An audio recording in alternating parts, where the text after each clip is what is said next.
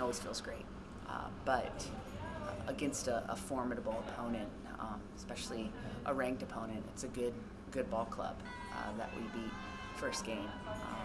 They can swing the bats.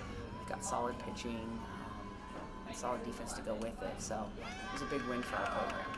You know, we're not a big roster, so it's going to require all 13 players contributing at one point or another. And we talk a lot about that, just being ready when your number is called. And Fur definitely was. So pretty excited, pretty pumped, and so was the team. It's a really tight group that gets excited for one another. Well, I have to give credit to Josh Gray, our strength and conditioning coach, with the program that he puts together in the off season and in season.